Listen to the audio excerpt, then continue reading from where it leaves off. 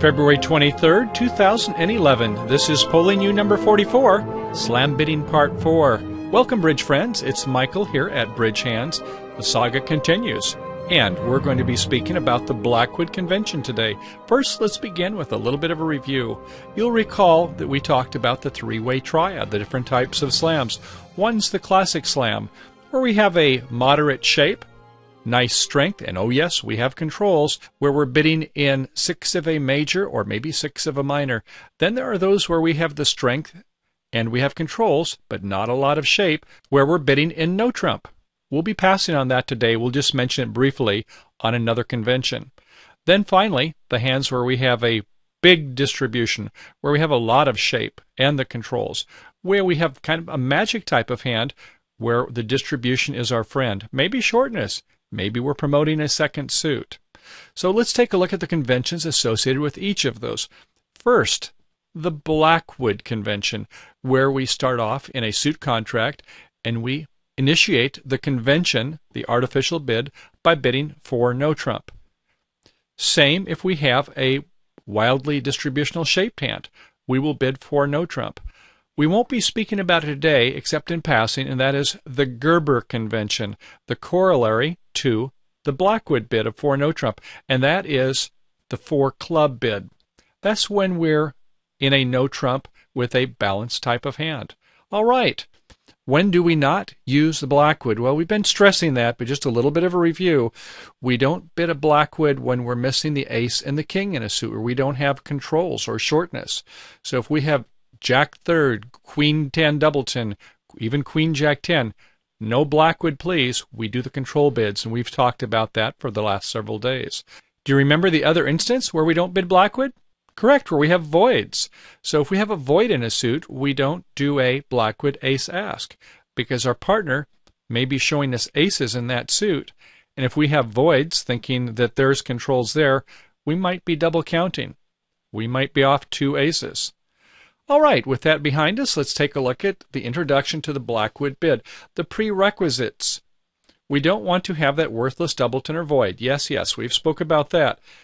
Suit agreements. Well, since we're in a suit contract, we do want to have a suit agreement.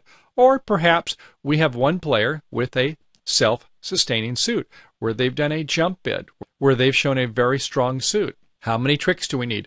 We need 12 tricks to make a small slam. We should have 33 or so distribution points. Could be some extra length. Could be some shortness. And yes, we should have 4 aces, or at least 3 of the 4. Or similarly, we need to have controls in the suit, some shortness in the suit. And a grand slam? For a grand slam, we need to make all 13 tricks. We better have all 4 of those aces, or a void in a suit if we don't have all 4. And then we're checking to see if we have enough kings. If we don't have 4 kings, we better have 3 and have a suit that we can promote. So 37 points, distributionally speaking, or more, for a grand slam. Okay, why do we use the Blackwood bid? Well, we want to explore a small slam, so we start off by bidding for no trump, to ask, to say, partner, how many aces do you have? We want to ensure that we have 3 or 4 aces. Or if partner has a void or we have a void. Next, exploring a grand slam. Well, we better have all 4 aces or the controls, right? So we're promising first round of controls in all suits. And we're going to do a follow-up bid after we've done the 4 no trump. We've got a response from the partner. We like the response. We have all the aces, all the controls. Now we bid 5 no trump to ask on the kings. We want to ensure that we have a sufficient number of kings. We're interested in how many? Yes, all 13 tricks. That's at 37 distribution points or more. Okay, let's get some examples of Blackwood. Blackwood would be 1 heart by herself, 3 hearts by partner, 4 no trump. Okay, there's initiation of Blackwood. How about 1 club by herself, 1 heart by partner this time, 1 spade by herself, 4 spades by partner. Partner responder is just showing to have 13 points or more. We might have a minimum hand. And if we have a lot of extras, our partner has 13, perhaps we have 17 to 21 points, we can bid for no trump to say, partner, how many aces do you have? Next, 1 diamond by herself, 2 hearts by partner, a strong jump shift, 17 to 19 points. And what else? Right, a great heart suit, self-sustaining or nearly so, to bid strongly. They could have bid 1 heart. 2 hearts are saying, partner, this is trump. We say, okay, we have a couple hearts, maybe 3 hearts, and we're interested. We have some extras ourselves when our partner has 17. Maybe we have about 15 points or more. We're interested in slam. We're checking on what? Yes, we're checking on aces. Next, we open 2 clubs, 22 points or more, artificial bid. Our partner does 2 diamonds waiting. We don't bid 2 spades, we bid 3 spades. Another one of these self-sustaining suits, a great spade suit, and certainly interest in going to game and beyond. Our partner has a nice hand, maybe 8, 10 points or so, likes the spades and says, okay, partner, tell me about your aces. How about some continuation bids after 4 no trump and a response? 1 heart by ourselves, 3 heart by our partner, invitational. We do 4 no trump. Our partner does 5 hearts. We haven't spoken yet about the meaning of 5 hearts. We'll get into that shortly. If we then go 5 no trump, well, we've done 4 no trump. We've asked for the aces. And now when we go 5 no trump, we're saying we like the response of the number of aces. Now tell us about the kings. So this is the second part of Blackwood where we're interested not only in slam, now we're interested in grand slam, 13 tricks. 1 spade by ourself, 3 spade by partner, invitational, 4 no trump, tell us about your aces, 5 clubs, an ace response. We go 5 spades, that says no more ixnay on the bidding a. In other words, we're saying time to sign off, not enough aces, 5 spades is to play. Thank you for the response, partner. Let's go ahead and just play it in 5 spades. Okay, how about 1 club by ourselves, 3 clubs by partner, invitational jump, 10 points or more, 5 or more clubs, and no 4-card major apparently. And then 4 no trump by ourselves. We like that. We have a big hand and our partner sent an invite. We're interested in great things. Our partner does 5 diamonds, and apparently we're not very excited on this bid. Rather than to play in 6 clubs, where could we go?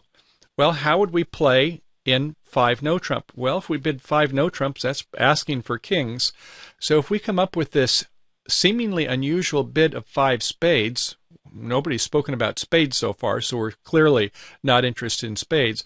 When we bid a new suit at the 5 level, we're telling partner, you bid 5 no trump. We want to play. So this is telling our partner, we want you to bid 5 no trump. So it's a forcing bid to say, sorry, we're not interested in slam. We're just interested in 5 no trump. Yes, I understand you have a lot of clubs. I just as soon play in no trump. And by the way, we get more points in no trump than we do in 5 of a minor. A little bit tricky. You may not see it for a while. Hopefully when you do it, your partner will understand this is a standard agreement on Blackwood continuation bids. Okay, how about some examples that are not Blackwood bids? 1 no trump, 4 no trump. Well, we mentioned just briefly in passing that there is a Gerber bid. If we were actually interested in aces, we would do this Gerber bid. We'll speak about it another day. 1 no trump by herself, 4 clubs. So when the bidding starts with a no trump, if the response is a no trump, it's just saying, partner, if you're at the high end, if you've got 17 points, go to 6 no trump. If you're bad 16 or 15 points, just pass my 4 no trump. We'll just play there. Thank you very much. Versus this, 1 no trump, 4 clubs. This is the Gerber ace asking. We'll speak about that another day, but I wanted to be sure you at least saw it here. Similarly, if it goes 1 no trump by ourselves, our partner does 2 clubs stamen, we say 2 spades, our partner does 4 no trump. By agreement, everybody likes to play as though this is quantitative, because we started in no trump. If we wanted to show aces, we do this Gerber type of bid. 1 no trump, 2 clubs, 2 spades, 4 clubs is the standard bid these days that are used for that. If your partner doesn't have this agreement, if they're a social player, they may prefer to do this other treatment. So you may want to have a discussion with your partner, but if you're a duplicate player, most people understand that when you want to ask for aces, you use this technique. And so, what about the responses? What do they mean? How do we show our aces? Well, the first step is 0 or 4. Very seldom would it be 4 aces, but if we have no help, we use the first step bid, and the first step, we start from the lowest rank first, would be 5 clubs. It would say 0 aces. And if you've got 1 ace, well, 1 ace, you would go the second step, a diamond bid. And as you might guess, it goes up from there. If you have 2 aces, you bid 5 hearts, and if you have 3 aces, yes, you bid 5 spades. Well, what if you have some number of aces and you've got a void? How are you going to bid that? There's some bids for it. Be sure your partner knows these. But if you have an even number of aces, then you have to have a special bid that you bid evenly, and that is with 5 no trump. Shows that you have an even number of aces. Let's say you have 2 aces and a useful void. That's the way you show that. You have how many controls? 2 for the 2 aces and 1 for the void. That's 3. So the way you do that is you bid 5 no trump. It better be useful, though. It hopefully isn't a suit that your partner has bid. You can't do it then. And what if you have an odd number? Well, let's say that you have 1 or 3.